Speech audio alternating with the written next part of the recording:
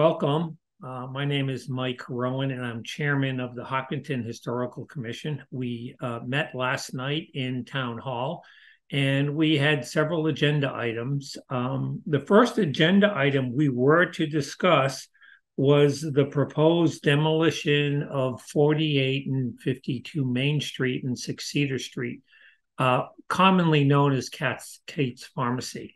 So a developer had submitted a demolition application. However, that was rescinded. But I do believe that property is subject to development. And frankly, as someone who wants to see the downtown area restored to some of its previous scale and dominance, I'd welcome a multi-story structure on that site. I think it's a good opportunity. If you look at photos and images of downtown Hopkinton 100 years ago, you'll see there were quite a few three-story plus buildings fronting Main Street. So that would be a good thing. However, they retracted the demo application, so no action was taken. The second item on the agenda last night was 12 Mount Auburn Street. It is a single-family residence that currently has no power to it and unfortunately has suffered from neglect for multiple years. The commission, in their due diligence to determine whether it was a significant structure, whether it was historical, or had any value as a structure to be retained. We looked at old historical surveys, and it was not recorded on any previous survey.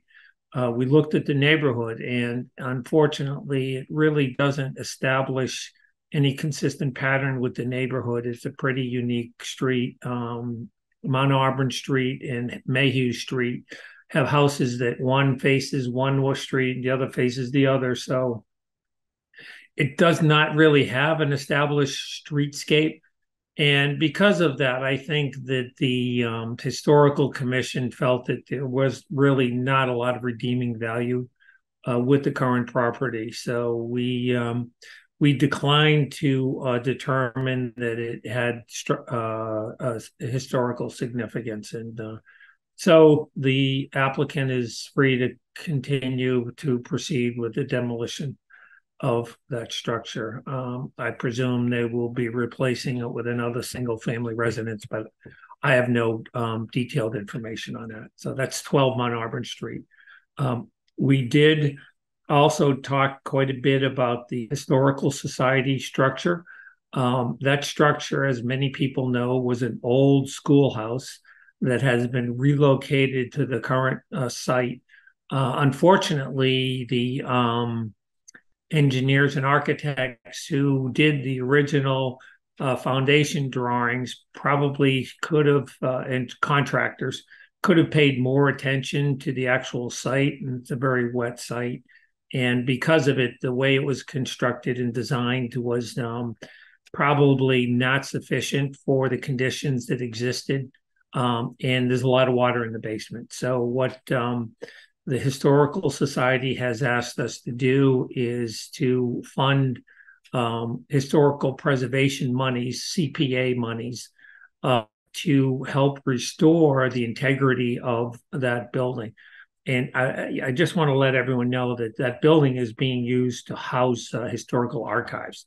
So it is a very important structure because of the content in the building. So we felt, the commission felt it absolutely was appropriate use of historical preservation CPA funds and have endorsed the use of those funds. Currently, I think the estimate's up to 160,000, but they're still investigating the potential of maybe having to add scope to it. So we told them they had a general approval subject to the final submittal of budget, and that we'll review it at that time.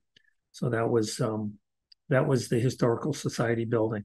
We also reviewed Akins Park. Akins Park, we've relocated all of the granite from the Main Street project.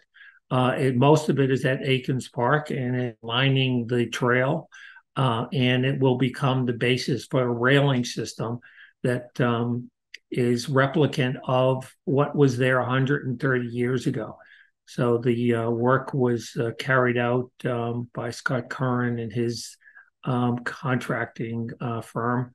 And now we're going to have Mike Whalen fabricate the metal rails, and the railings will be 4x4. So hopefully we'll be moving forward with this in the spring. So I'm looking forward to that work being done. Just going down the list of activity, McFarland Sanger House, the commission has determined that we will ask the Board of Selectmen to authorize the sale, the solicitation of purchase for that property. Would like to put it in private hands with a deed restriction to see if there's a private owner that can do something of value with it. We are struggling with value for the property as is. So we're hoping that perhaps we can do it in private hands. We'll see on that one. And then finally, we've talked about the budget for the Historical Commission.